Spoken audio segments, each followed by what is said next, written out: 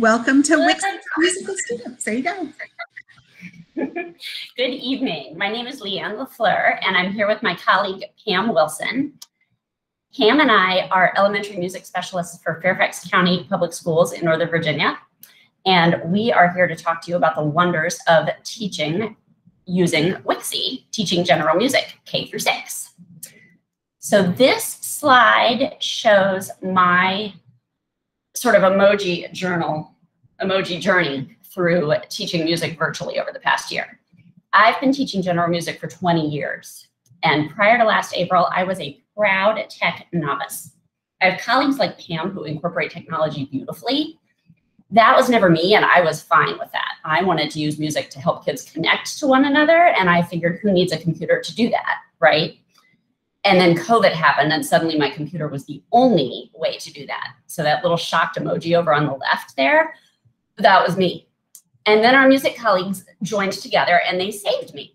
People like Pam took the rest of us in hand, and they introduced us to all these different programs that we could use to engage our kids virtually.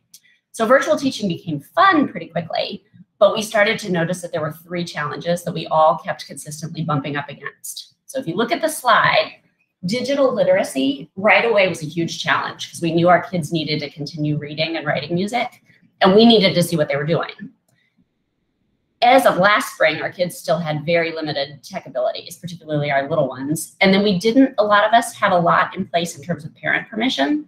So programs like Flipgrid are great. You can see the kids, you can hear what they're doing, but if you don't have permission from the parents to use it, you can't use it. So Pam introduced Wixie to our team, and that instantly solved all 3 of those challenges for us. So Wixie is a great tool. It's easy for the kids to use, and they don't need special parent permission to use it. If your school has a license for it, your kids can all use it.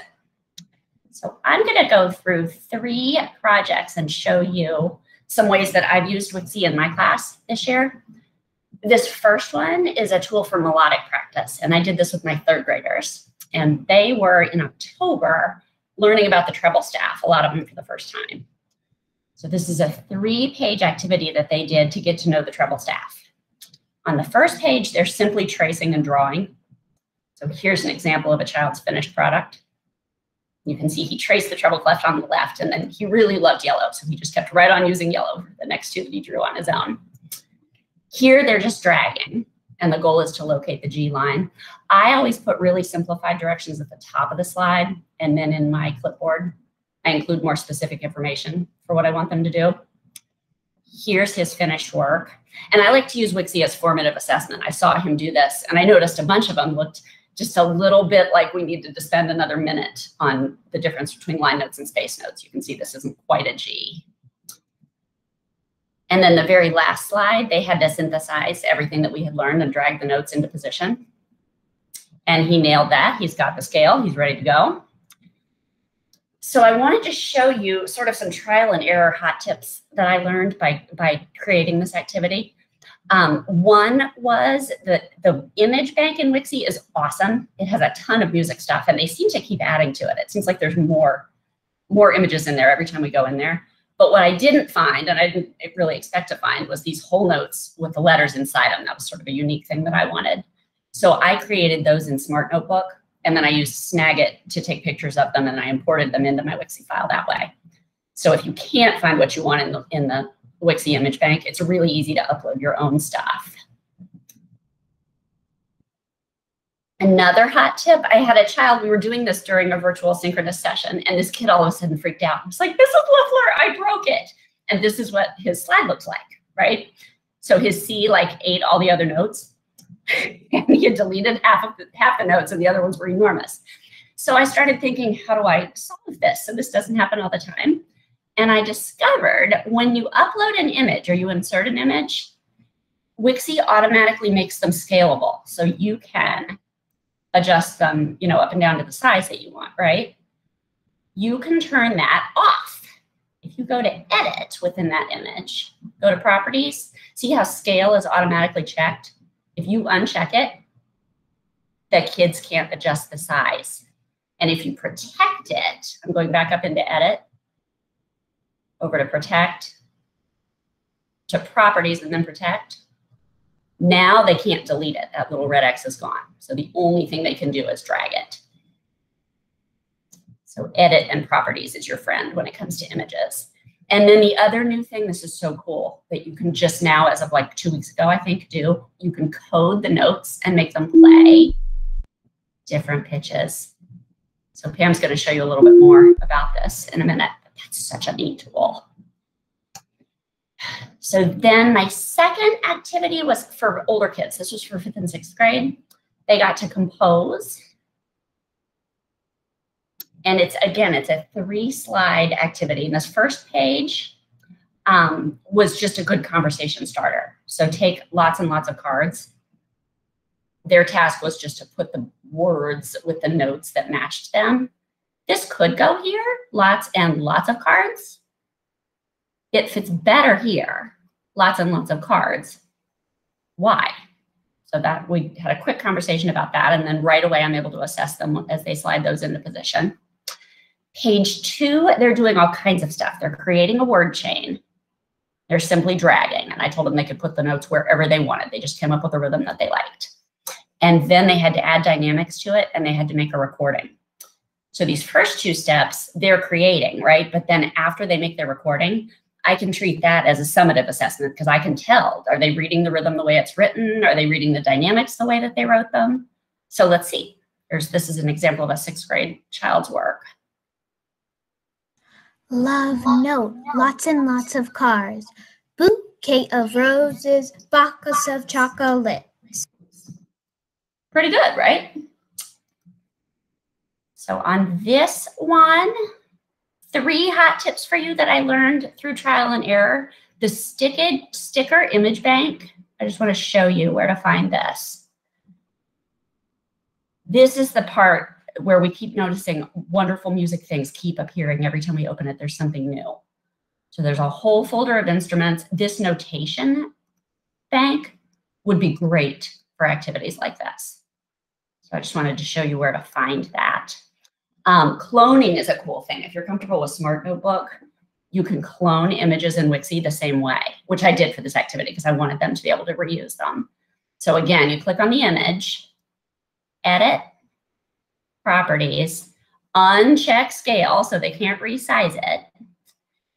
And then if you go to clone, they can use it as many times as they want to. And then the other thing that I wanted to show you, particularly while we're virtual, in our county, we still have half of our kids are virtual and half of them are in person on any given day. And anything in my classroom that I would have a poster for, if it's something that I don't think they necessarily have completely committed to memory, I put a resource page in my Wixie activity so that they have that to look at and they're not stressing and maybe not remembering everything right off the bat. And I've discovered in the beginning, I was putting my resource page like before the project that they had to do. And I discovered if you put the resource page at the end, it's much easier for you because then when you go back and you're tabbing through their work, it's not in your way. You just know it's at the end. So the kids can access it, but it doesn't bother you. And then my one final project, and this one is really different than the other 2 that I did. This was again for 6th grade. And it started off because we were reading We Shall Overcome by Debbie Levy. And if you haven't read this book with your kids, this is the best introduction to the song We Shall Overcome. So We Shall Overcome is the civil rights movement anthem, right? And the song just puts it into historical context in a way that's really manageable for the kids and really kind of grips them. So then after we read the book, I invited my 6th graders to choose a year and just play with Wixie a little bit. And they had to illustrate the importance of the song within that year. And a lot of my kids had used Wixie like years ago. They had a 2nd grade teacher. My kids who are 6th graders now had a 2nd grade teacher that was really into Wixie. But when I mentioned using it for the first time in years, they were kind of like, we did that when we were little, really? So it was a neat chance for them to get to see all the things that Wixie can do that they had no idea Wixie could do from years ago. So their guidelines that I gave them, I told them things they had to do. And in our system, we do a 3 is you've met the expectation and 4 is you've gone above and beyond. So for a 3, I said you have to change the background color. You have to include the year that you're focusing on, include some keywords, include a picture, and make a voiceover recording. And then if you wanted to go above and beyond for a 4, you could include more background pictures and you could insert a video. So I had one child who asked if he could do like the title page for the project. So he found these image blocks in the alphabet blocks in the image bank in Wixie, and he figured out how to move them around and roll them over. And then he sings. We shall overcome. So that was our introduction. We shall overcome. And then, I know, I love it. These guys did the year 1962, and they experimented. That's my don't step on Pam's timer. I'm almost done. They experimented with downloading images from Google. That was a little bit of a challenge. So I hadn't told them how to do that. They figured out how to save it to their hard drive and upload them back into Wixie. That's where these 2 photos came from. And then this one, I think, is in the Pics for Learning image bank. They added a lyrics video because they wanted music in the background. And then they talked about 1962. In 1962, people from all over would sing We Shall Overcome by Pete Seeger and other songs to spread the word about civil rights. And then we had another group that asked if they could do 2020 as their year. So they also inserted a video.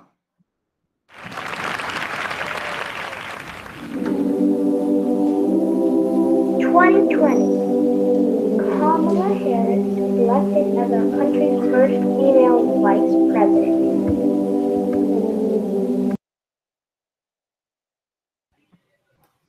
She is also America's first African American and first Asian American vice president. You can hear from that the 2020 presentation, you can hear that the voices change. We actually used the Teams feature in Wixie for the first time when we did this activity. And using Teams allowed them, at this point we were completely virtual. One of the kids was in Wyoming and one was in Florida, and it let them collaborate. And it also was fun to see them teaching each other. They were kind of troubleshooting actually how to use Wixie as they were doing this, since a lot of the features were newer to them. So at the very beginning of my session, I talked about how I always want to use music to build community. And I've realized over the course of doing this, this is just another way to build community. So even when we're back to normal and we get to sing and dance and play instruments again, I'm still going to use all this stuff because it's a way of building community that I never even thought of before. So here is my contact information if you want to reach out. If you have any questions later on, there's 2 L's. It's CL LaFleur at fcps.edu. And I'm going to stop sharing my screen and give you over to Pam Wilson, our county Wixie extraordinaire. Well, the most amazing thing, thank you, Lianne. That was amazing. The best thing about working in Fairfax County, I think, is the amazing teams that we have and the collaboration that we have as a community. And I think that that's one of the most amazing things that we can do. We have a Facebook page, we have a Google Drive that we share. We talk with each other all the time and help each other so much. And I'll take a step back about my own journey with Wixie. A couple of years ago, I went to a conference and I saw another program being demonstrated, and I was like, that's all the things I want to do, because I'm kind of the music center extraordinaire maven in my district. I do some classes on it. A couple people have taken that class in this group. They're all, yes. But I wanted to be able to hold the kids accountable for what it was that they did. So if they had a manipulative and they created something, there was no way for me to capture it unless I was sitting there right there with them. And so I wanted them to be able to take some sort of a device and take a picture of it and then record themselves either doing the rhythm or singing the song or telling me about whatever it was that they did. And so I went to my tech person and she said, oh, you need to do Wixie. Well, I started using Wixie, and this was a few years ago, and I just couldn't get it. And I went away, and like Lianne this year, I was like, I am going to figure this out. And so our journey with Wixie really began anew last spring when we went completely virtual. At my school, we had no live sessions with the kids at all. It was all asynchronous. And so my first thing that I did was Mr. Rabbit, and I had them write their own words. Well, about 4 kids did it because like Lianne, my kids did not, my younger kids did not have the technology skills.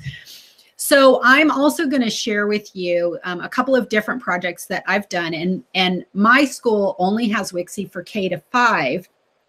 And so far this year, I've only used it in first, second, and third grade. So that's what I've done this year. And they're getting pretty good at it. I keep trying to convince my first, second, and third grade teachers. My third grader teachers are now using it in their classroom, which is good. So my first thing I wanted to do is check for skills in rhythm reading. So this is what we started with at the beginning of the year. And it's a lesson that I have done many years in reading The Muffin Man. And this is a first grade lesson. So they're learning about sound and silence. And so there were several different rhythms that I created that had the Muffin Man. And so they would learn to click the microphone tool and record themselves reading the rhythm. Then on the last slide, I said, whoops, we ran out of muffins. You have to create your own. And so they were to go and get the paintbrush tool and create their own rhythm using stick notation. And that turned out really, really great. I absolutely loved it. And again, they recorded their voices and recorded their and I'm just realized I didn't put an actual recording of the children, but they recorded their voices, and their little sweet voices were able to say their rhythms. Now, another project that I have is like Lianne. I like using literature if possible in my classes. And a couple of years ago, again, I went to an ORF conference or an ORF class, and they taught a class using the book, The Red Knit Cap Girl.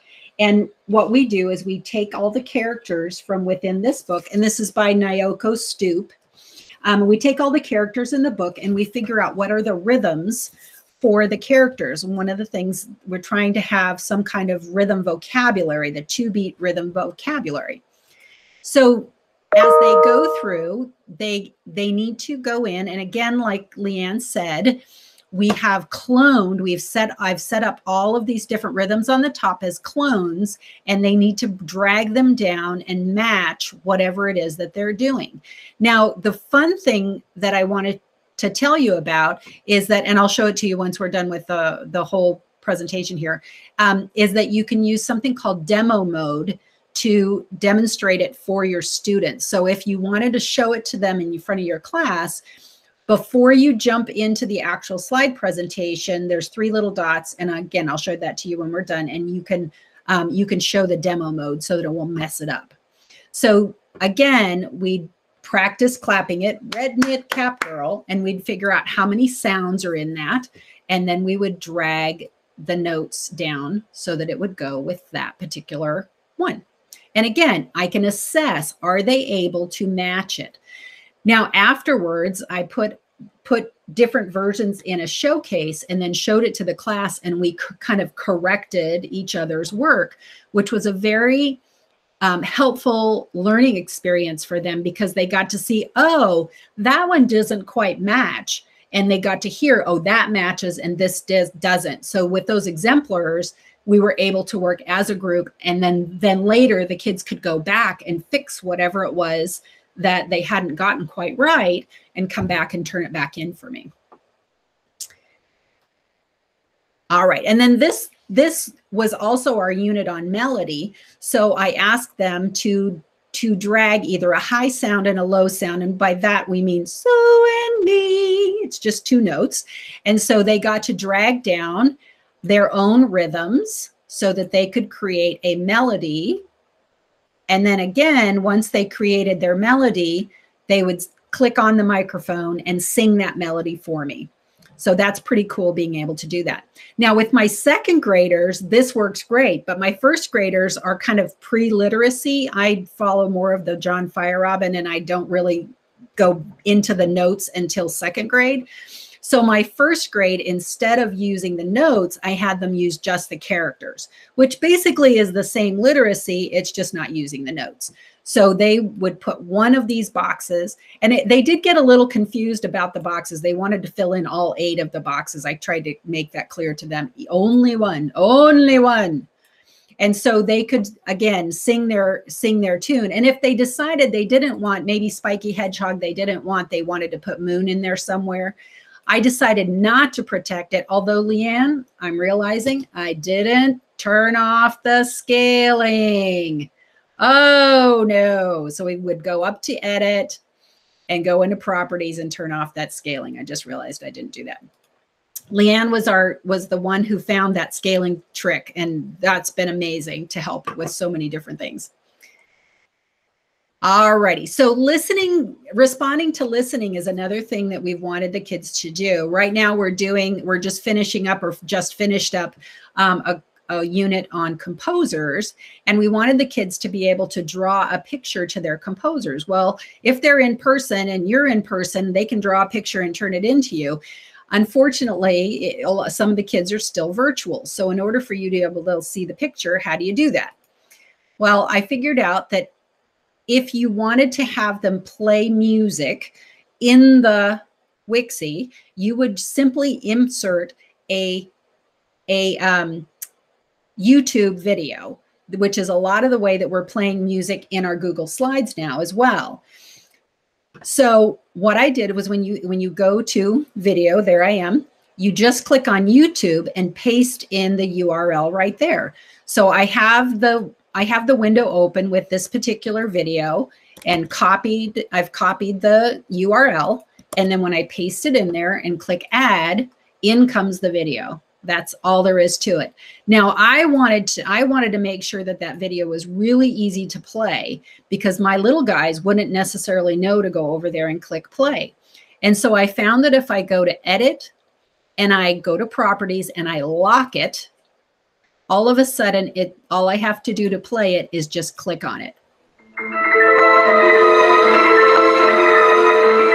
And the kids know very well how to do a play and how to do a stop on the video. And that is the simplest thing ever. So now we can use this.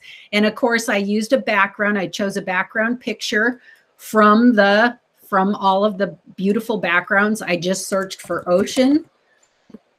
And there it was, that beautiful background picture for my ocean. So I was able to create that background, and now the kids can come in and do that. Now, I haven't done this particular lesson yet. I am very excited to try this spring. That's a new one for me, but I'm super excited because we were trying to problem solve about how do you get them to listen to that music, because when you insert, it's not yet very clear about, you can't just insert an audio file. So inserting a video is a way to do it. And we just choose the ones where it has a video with just the composer's name. So this is my contact information, pswilson1@fcps.edu. So if you have any questions or you want to, share any of your great ideas, I would love to hear them as well. But we have some bonus content before we leave because we believe in bonus content. We have been so excited about some of the new cool stuff that has come out just recently. So I want to show you some of the cool stuff. And I am super excited that Sarah Robles is actually here today.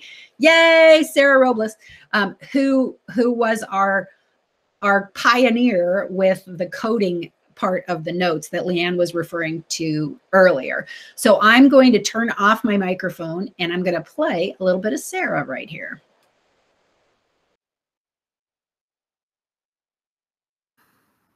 Hey everyone, today I'm going to show you really quickly how to do some basic music coding in Wixie.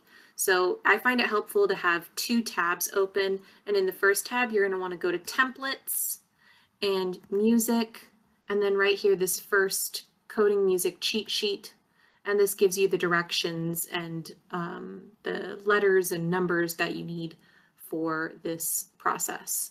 In the second tab I'm going to start a new project. And I'm just going to click on image, music, notation, and I'm going to grab a quarter note and also a pair of eighth notes. So the text to talk feature just tells you the name of what the image is. So if I click this, quarter note, eighth note. But what we're going to do is we're going to click on edit alt text and change it from saying quarter note to saying or playing a tone. So we're going to put bracket, tone, colon. And if you go back to your cheat sheet, C4 is middle C, 1 is a quarter note. So that's what I'm going to put, C4, 1, end bracket. The brackets and the colon are really important, so don't forget them. And then I'm going to do the same over here for the eighth notes, edit, edit alt text, bracket, tone, colon, C4, and this time we're going to do 0.5 for the eighth note, 0.5, comma, to make a second tone, C4, 0.5, end bracket. And now when I click the yellow button, now personally I find this too fast.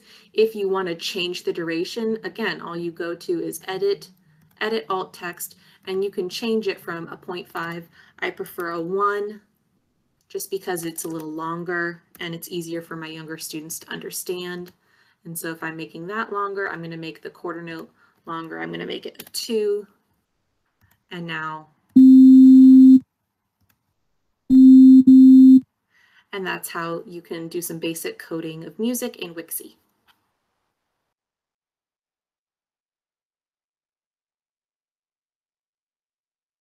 Amazing. Yay. All right. I'm going to jump out of this and show you just like where all of that stuff is. One of the most exciting things that, Scott, you made our whole year when you showed us some of the new templates that have come out. So if you go into the templates folder, you can go into now a music folder, which has been lovely. And all of these fun little things that are in here. This is the treble stuff that Lianne used in her first project. But get out of town.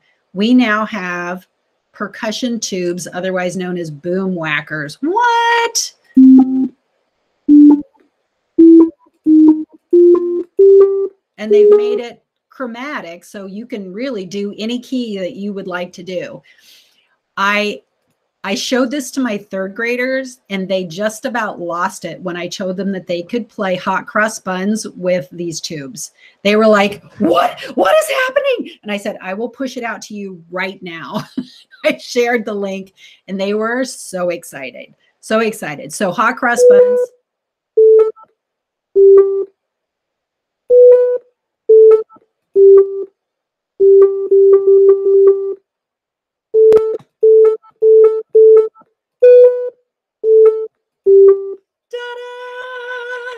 And as our third graders are learning to read notes, you can also ask them, why is the B shorter than the G? And that is that lovely science of sound that we all learn about. I am very excited in our district that we now have a folder. That's something that in your district you can ask your central office people to set up that folder for you. So we now have a general music folder here where we can send the link. We can hit, there's a share. I'll show you that in just a moment. And we've got primary and upper is the way that we set it up. I also have a music folder within my school, which is nice because I have a colleague teacher. And so we can put things in there that we expect to use quite a bit. There's my Mr. Rabbit lesson that I did last year. This is a chance for them to get to know a little bit about Wixie, just to practice some things. And then this is a beautiful lesson that one of our colleagues shared with me, and I've used it with my third grade and they absolutely love it, where they get to create their own sentence for the E, G, B, D, F of the lines and the spaces, and the FACE for the spaces. So really, really fun things. I'm so excited about this program. I think that it really opens up so many different things for us in the general music classroom. And I think that is all I have for today. I'm going to stop presenting and pass it back to our lovely hostess, Danielle. All right. Well, thank you so much. That was really, really great. I enjoyed it a lot. As Lindy said, this was one of her ideas at 2 a.m. in the morning when she couldn't sleep, and we were all very excited when we saw it happen. So thank you, especially sharing about that coding part and the video tips. Those were really great. The coding was definitely something that I needed. It was a big aha moment. So thank you. Thank you. Thank you. It was great. All right. So do any of you have any questions for our presenters before I turn off the recording, just in case anyone has something that they want to share? All right. I'm going to stop the recording real fast, and I'm not going to end the meeting, just stopping the recording.